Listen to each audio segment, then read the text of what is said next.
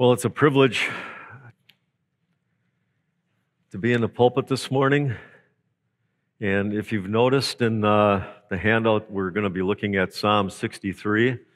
So if you want to turn in your Bibles there, I'm going to pray for us once again, and then we'll get into the exposition of His Word. Lord, we do come to you today and ask that you would teach us to admire you more, to sit and be amazed at your plan for us. How sweet and how profitable your word is. We just pray, Lord, that your Spirit would move in our midst.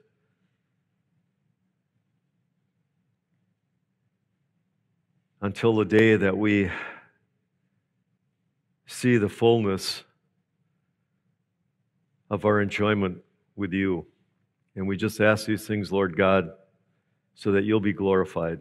In Christ's name, amen. Well, as I mentioned, we're in Psalm 63 today, and I've entitled this message, From Pain to Praise. Some of my old profs from the Master's Seminary gave this psalm some other names because there's obviously various different ways that you can break this psalm down. One prof called it confidence through crisis. Another called it distress and desire in the desert. So if you like D's, you can use that. If you like C's, you can use that. Whatever your preference is, they all have a similar theme. And I just need to make note, as I did just previously, there are a number of ways to break this psalm down, and I have chosen one way to do that. And so my hope is that as we work our way through this text, that you'll be able to see plainly how this text is broken down and how it applies specifically to each and every one of our lives. Let me just ask this. How many of us have had an experience in our lives where we have found ourselves in a difficult spot? Perhaps even alone. Maybe even deserted by friends. Or perhaps you're in a position or a job that you just don't like at all. Or you're under heavy pressure from your boss. Maybe you've had the doctor come in and with several other doctors in tow and say to you, "We're not exactly sure what's wrong with your loved one. They're in critical condition. We have no idea what it is, and we don't know if she's going to make it." Or perhaps you've known of persecution at work or just in a crowd of people that you hang around with. I bet if we went around the room, we could make up a list of possibilities, of real scenarios even, where we could find ourselves in a precarious place. For example, I recently read of one family who had a resume of suffering and trouble, and I've edited some of it just to share with you a synopsis of where they've been and what they've been through. The mom wrote these words: "Our 7-week-old contracted a virus and now lives with permanent brain damage. I ran over our 5-year-old. Turn down the... I ran over our 5-year-old in the driveway, but she did survive. Our 8-year-old's ruptured appendix sent her into septic shock, and she was in the ICU for weeks. My husband was recently diagnosed with a nasal tumor that was attached between his brain and his sinus cavity. Surgery and post-surgery care have become the norm for us. And as of this writing, the tumor is once again present and a second surgery is scheduled. Our son complained of a migraine only to become unresponsive and was diagnosed in the ER with a brain tumor that had ruptured and required immediate surgery. He then contracted meningitis and was quarantined. We might say,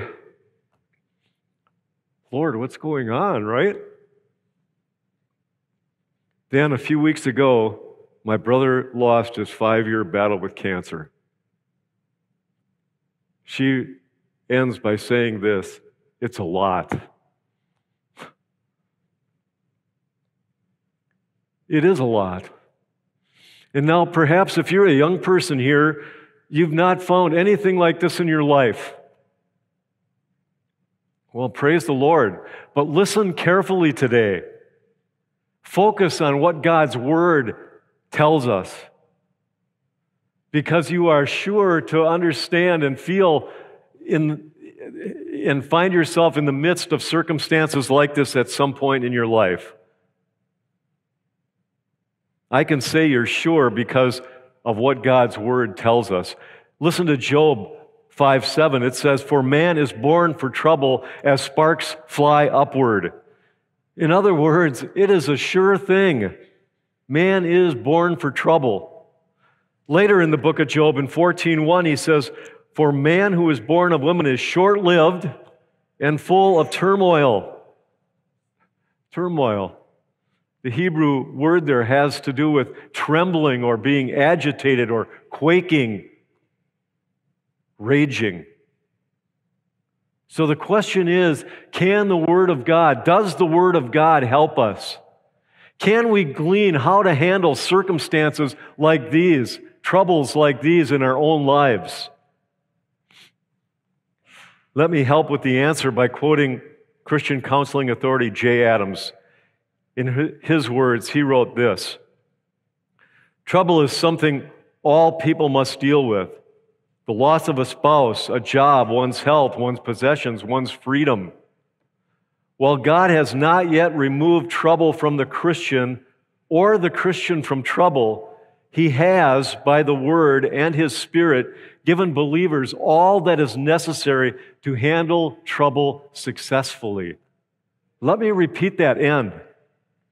He has, by His Word and His Spirit, given believers all that is necessary to handle trouble successfully. Trouble is with us in this world. And King David was a man who knew trouble. Much of that trouble, unfortunately, was his own doing, right? And some of it was for his own good. A couple of things I need to note before we dive into this study. Initially, we could note as we read through this psalm, and I'm going to read it fully in just a moment, the psalm can be divided into two sections.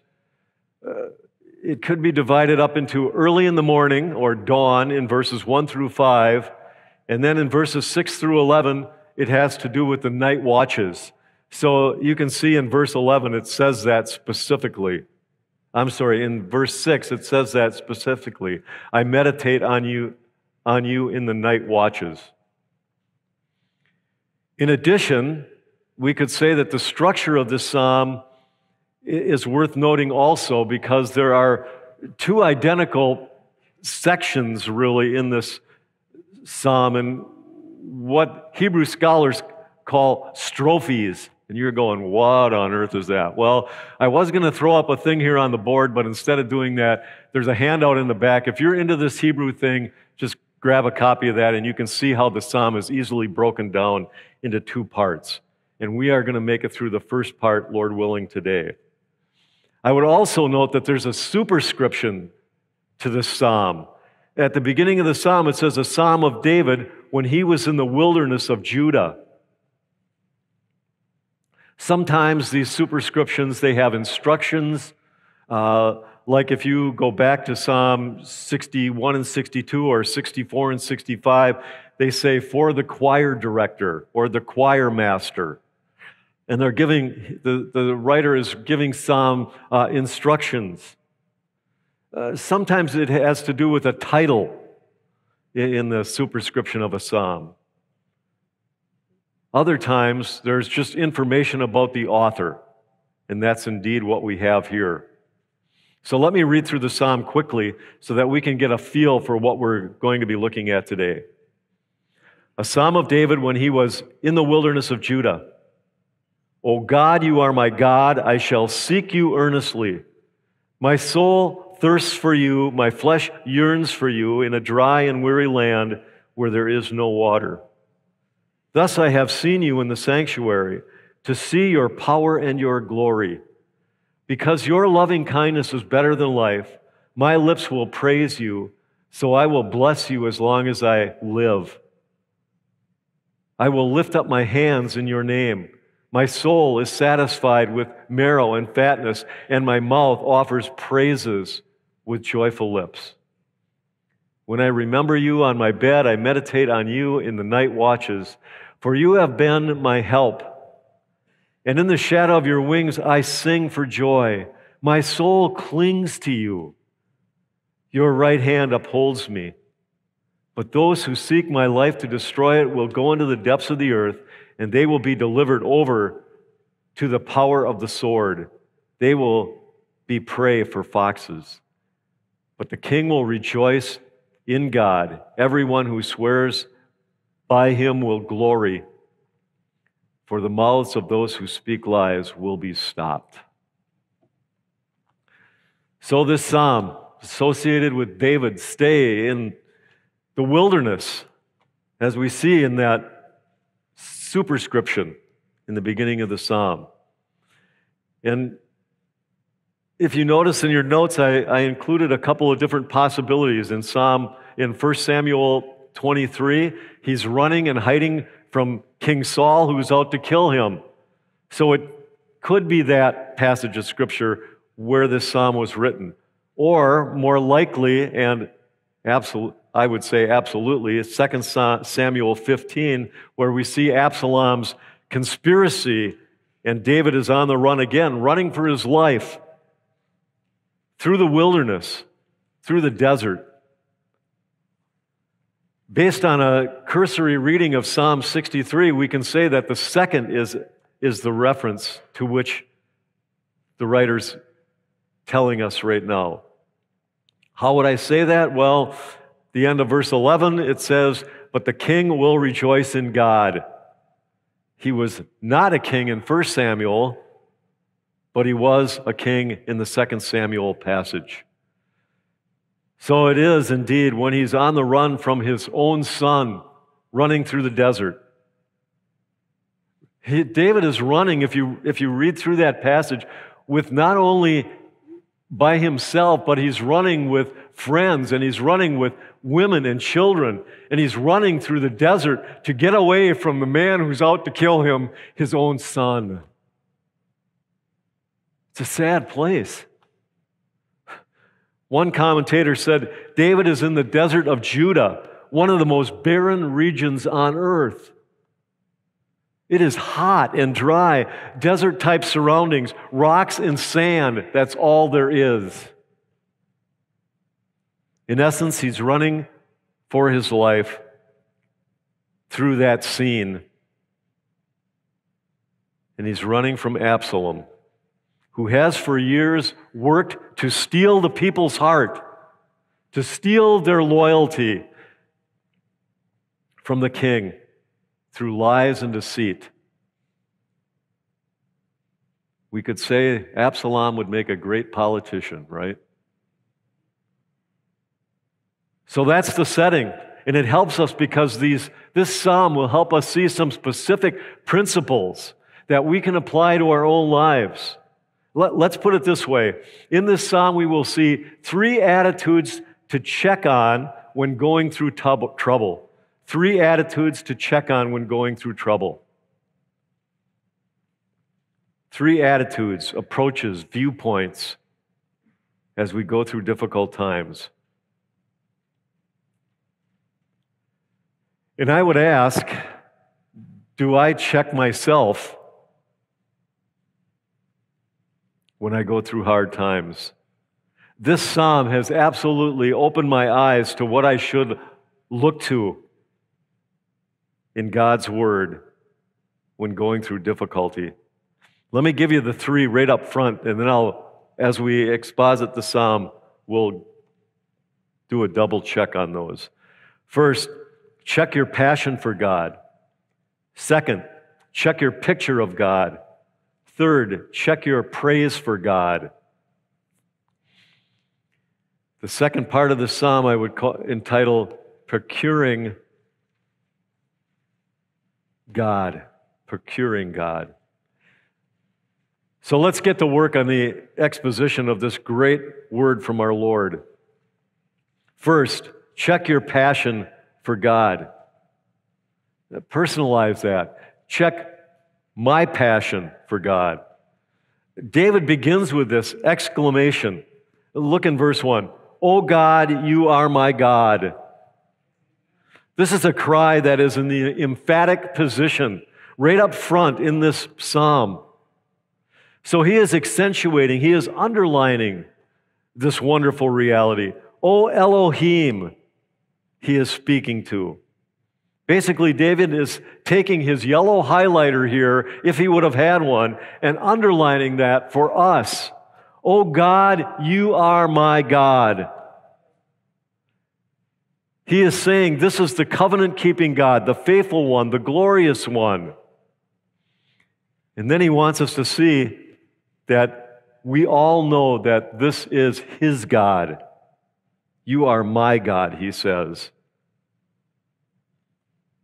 Beloved, this is far more than those who thank God for the circumstances in life, or when we so flippantly many times thank God for our food.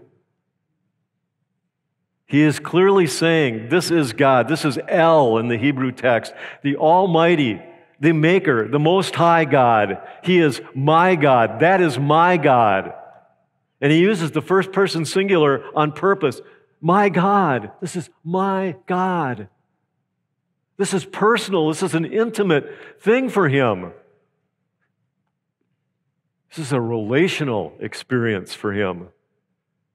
It's more than believing that God exists. It is personal and distinctive.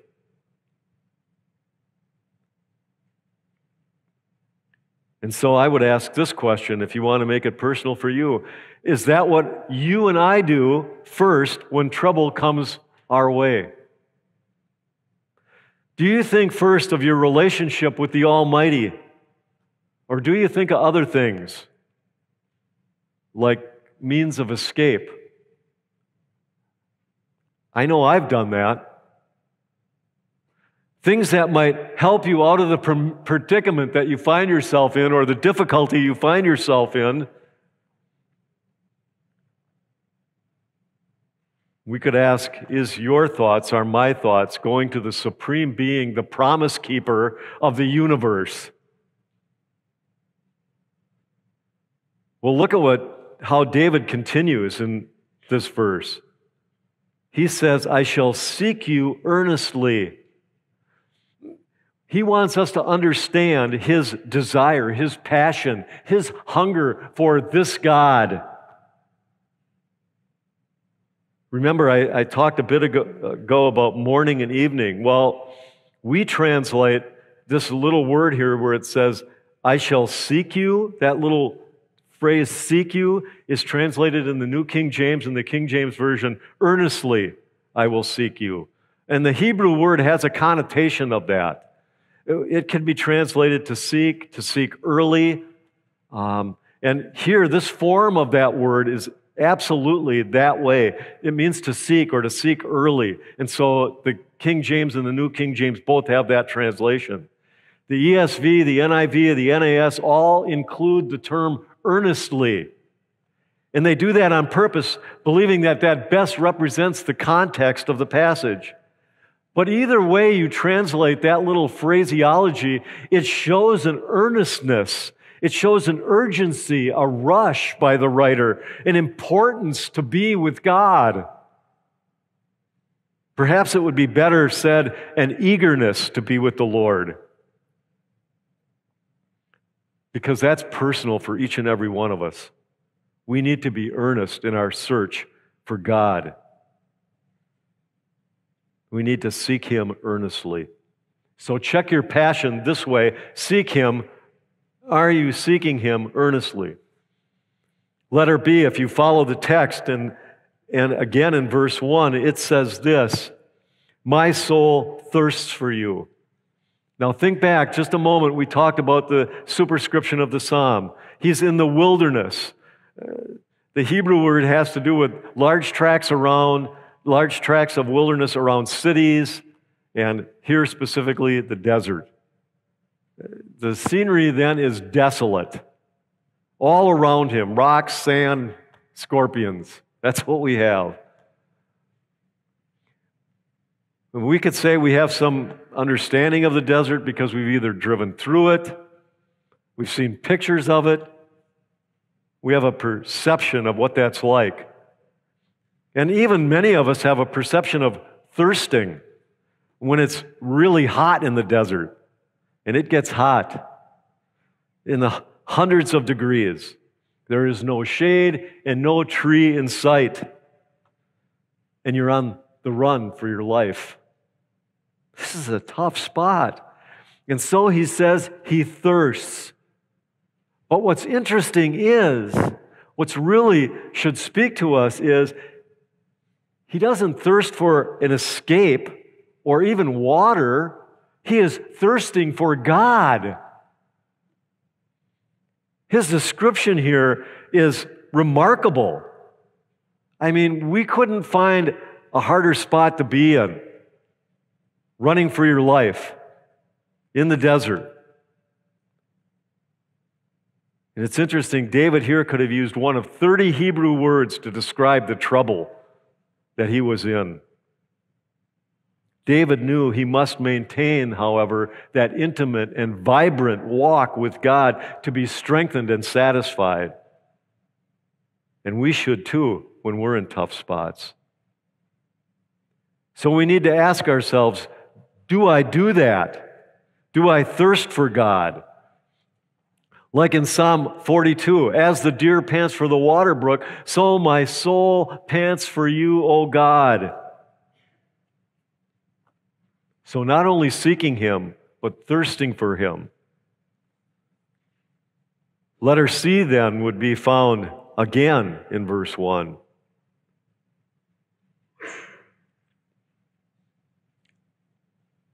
Where he says, my flesh yearns for you.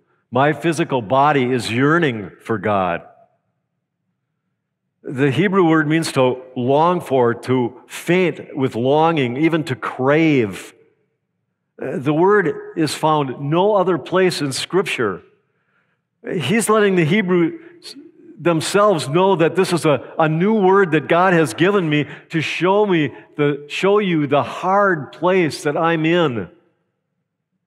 We have to be able to relate to Him, and so He's showing us that. Lord, I am missing you in my life.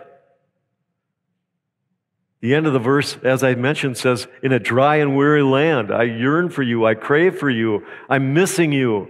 Father, bad spot. David knew he must maintain that walk with God to be strengthened. So number one, check your passion. Ask yourself, when trouble comes, do I seek Him? Do I thirst for Him? Do I yearn for Him? If not, perhaps you should confess to Him. He is faithful and just to forgive us our sins and to cleanse us from all unrighteousness. When I'm in a difficult spot, would I write, I am seeking you. My soul is thirsting for you. My flesh is yearning for you, O God. In other words, my whole being is in a state of passionately wanting you, Lord. Do I seek Him, thirst for Him, yearn for Him? That's the first thing we need to be about, is checking our passion for God. Secondly, check your picture of God. And you're thinking to yourself, well, what exactly do you mean by that? Well, we need to read through verse 2. Thus I have seen you in the sanctuary to see your power and your glory. He tells us plainly that he had seen God. I have seen you, he says. The Hebrew word here can mean some various things. To see, it likely means to perceive God, to see by experience. You could say it that way. The ESV says, I have looked upon you. And David has seen him where? And he says in the sanctuary. So this is telling us about a past encounter he had back in Jerusalem. So I'm going to ask the practical question here. Do I perceive God is with me in a trial? Think of the words of A.W. Tozer in his book, A Knowledge of the Holy, when he says, what comes to our mind when we think about God is the most important thing about us. Does the reality of an all-knowing, all-powerful God cross our minds when we're going through trouble? I believe that's what we see here. It's what's in David's mind. He's seeking, thirsting, yearning for God. He's seen God move in great ways, in marvelous ways, actually, in his life. You recall in 1 Samuel 17, his victory over Goliath, right? The whole Hebrew army is shaking, and the little kid goes out there with some rocks and a sling. God gave him victories over the Philistines in 2 Samuel 5, and then in chapters 17 and 25, he gave him victories over other nations, the Moabites and the Edomites. So David has seen God at work, provided and protected him many, many times. Other places, the hymn book gives us this as well.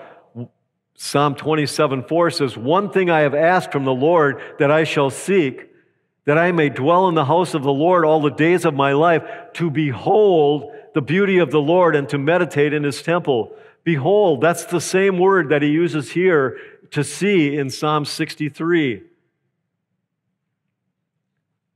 David uses statements like this in a number of other places. Well, back in Psalm 63, verse 2, at the end, he says this, to see your power and your glory. First, your power.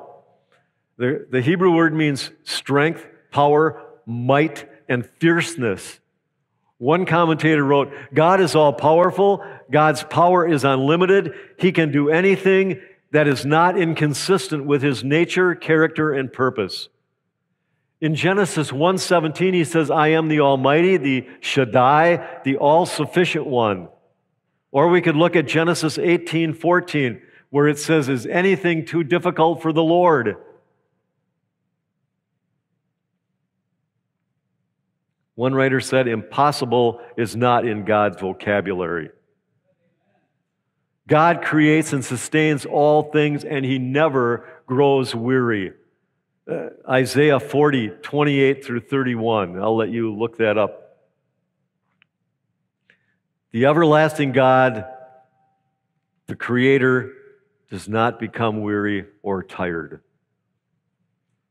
When you think of God's power, we must note that it is in reality beyond our comprehension. Psalm 62:11 says, power belongs to the Lord, to our God. Why? Because he is omnipotent, he is omniscient, he is omnipresent, he is transcendent. In fact, God's power is described in Scripture as great, strong, glorious, mighty, everlasting, sovereign, effectual, irresistible, incomparable, unsearchable, incomprehensive. Now, we could break out into a Theology 1 class right now and we wouldn't even know it. But that's not what David does. He brings up another excellent point where he says, to see your power, and then he says, to see your glory. The Hebrew word here means glory, honor, abundance. One writer put it this way, the infinite weightiness of who he is. That is so good. Do we confidently understand the infinite weightiness of who our God is? We could say that glory means honor or excellent reputation, like in Romans 3:23, where it says, all have sinned and fall short of what? The glory of God. We all fall short of His excellent reputation, right? In another sense, it has to do with brightness and beauty that surrounds God. Even the Son of God, where in Hebrews 1:3 that we looked at a while ago, says that He is the radiance of His glory. What is this radiance? Well, Revelation 21:23 says, and the city has no need of the sun or of the moon to shine in it, for the glory of God has illumined it, and its lamp is the Lamb. Let your heart and mind dwell on that for a while. To see your power and your glory.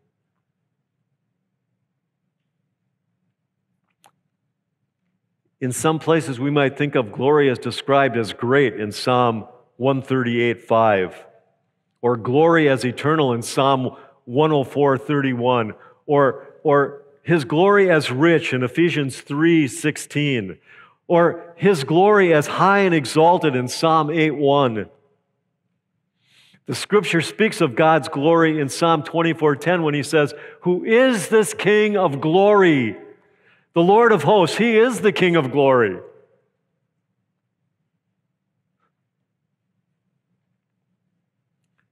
Exodus 24:17 says,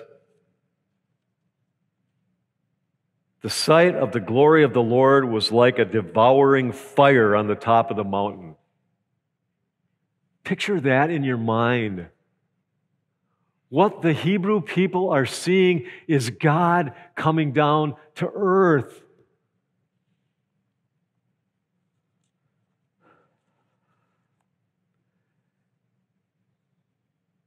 You likely remember the stunning request of Moses, right? Show me your glory, Exodus 33. Perhaps David's thoughts are there. I think of Acts 7:55. Stephen's getting stoned, and it says, he gazed into heaven and saw the glory of God and Jesus standing at his right hand.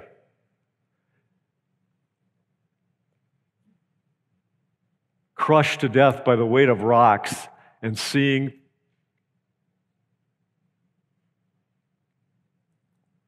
the glory of God. Listen, there are warnings in Scripture about not wanting to give God the glory that's due Him. You can check out Acts 12:23 and think about Herod if you're doubting. The great Greek scholar J. Gresham Machen said this: "The ultimate end of all things that come to pass, including the ultimate end of the great drama of redemption, is found in the glory of the eternal God." I think of 2 Corinthians 4:17, "For momentary light affliction is producing for us an eternal weight of glory." Things to remember when we're going through hard times, right? So, you want to check your picture of God. He is powerful. He is all-powerful. He is glorious. He is supremely glorious. What do you see when you think of God? R.C. Sproul put it this way: I think the greatest weakness in our day is the virtual eclipse of the character of God, even within our churches. God forbid that would ever happen here. We need to keep Him powerful, and we need to keep Him glorious. Moreover, when trials or trouble come knocking, do I check my passion for God? Am I seeking Him? Am I thirsting for Him? Am I yearning for Him? And do I check my picture of God? Do I see Him as powerful and glorious?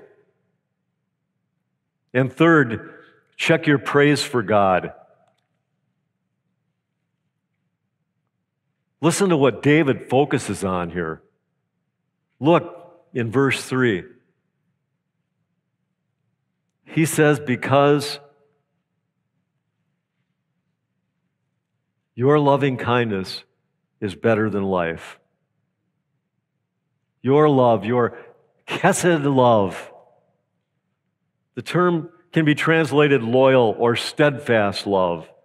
And I like that. So we could read this, because your loyal, steadfast love is better than life. That's his focus here.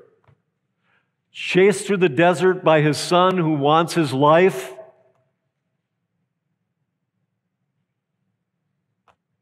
Your loyal, steadfast love is better. That's David's heart.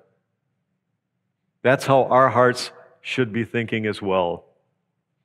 But David's heart doesn't stop with that thought alone, and neither should ours. He says in verse 4, so I will bless you as long as I live. I will lift up my hands in your name. I will bless you. The term means to salute you. I will praise you. I will give you the honor that you're due. He's saying here, even if this is the last of my days and I'm in this wandering for the rest of my life, my commitment is to acknowledge how great you are. I will bless the name of the Lord. This is like Psalm 16:7. I will bless the Lord who has counseled me. Indeed, my mind instructs me in the night. Or Psalm 145:4. One generation shall praise your works to another and shall declare your mighty acts. Parents, this is what we need to teach our kids. Grandparents, this is what we need to teach our grandkids.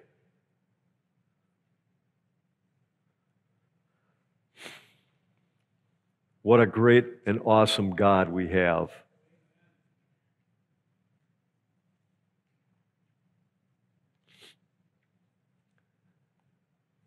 I will lift up my hands in your name. David uses this terminology again and again. Psalm 28, Psalm 141. Paul uses it in 1 Timothy 2:8. Speaks many times of lifting hands in prayer and praise towards heaven. John Calvin put it this way: this was emblematic of acknowledging the power and imploring the assistance of God. When you see Jewish rabbis asking in prayer to God, they don't do it like this. We see in so many churches, everybody's raising their hand. They do it like this, with their hands turned upward to God so that they can wait for the answer. Do we pray that way? Do we praise Him that way?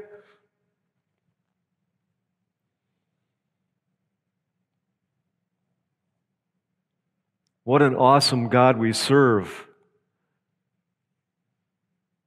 Why? Because it's in His name. He is hallowed, sacred, revered, blessed. This is why David lifts his hands, waiting for the Lord to show him what to do.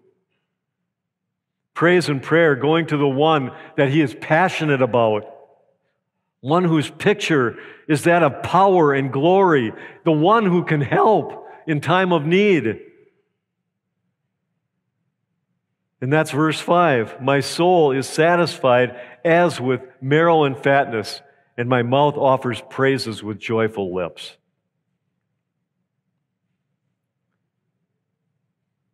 We understand, after a Thanksgiving meal, what he's saying here, right? My soul is satisfied with marrow and fatness. Here it's likely an expression of the hope of better days to come.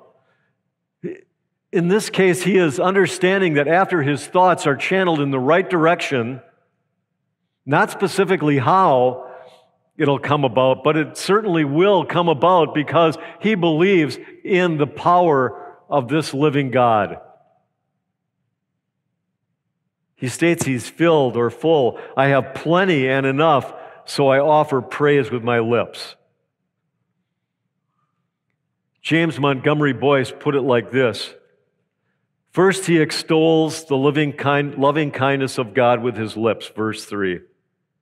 Secondly, with his tongue, verse 4, thus I will bless thee while I live. Thirdly, with his hands, I will lift up my hands in thy name. Fourthly, with his will, my soul shall be satisfied with marrow and fatness. Again, in other words, with all of my being, I am involved in my praise to the living God.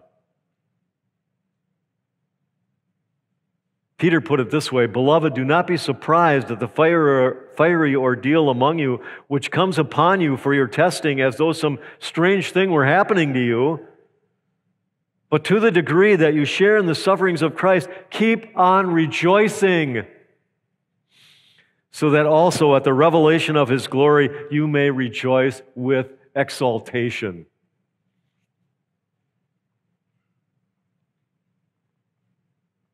So let me ask, do you and I in times of trouble check your passion for God? Are you seeking him? Are you thirsting for him? Are you yearning for him? Check your picture of God. Do I dwell on his power and his glory? Check your praise for God. Do I praise him, bless him, lift my hands expectantly to him? Am I satisfied and joyful because I know that he is with me?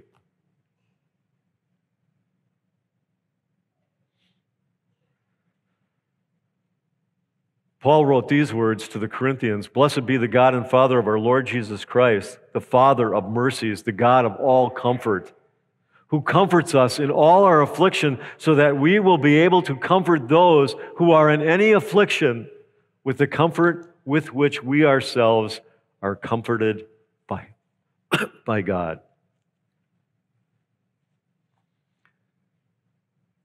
If we were to continue on in this psalm, we would see our pursuit of God, or procuring God, as I put it, because in this psalm he says, I remember you, I meditate on you, you are my help, you are my protection, I will sing for joy, I will cling to you, I will rejoice in you. Beloved, this is a mindset that David had and that we can have too if we apply these truths to our lives. Trust in the Lord.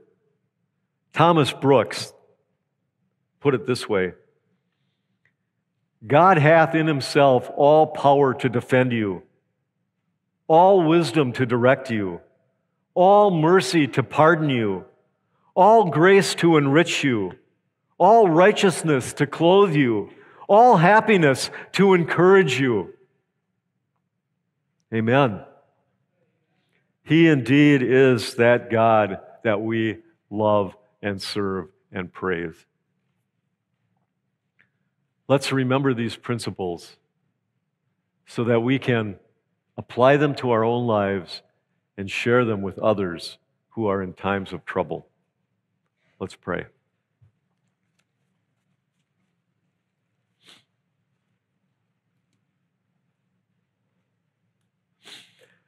Father God, you are so good and so gracious to us. You indeed are a magnificent God who has indeed given us much. So we pray, Lord God, that we would be able to focus on you in times of trouble. Give us, through the power of your Spirit, that desire and that yearning, that craving, that passion that King David had. And we will give you all the praise and glory.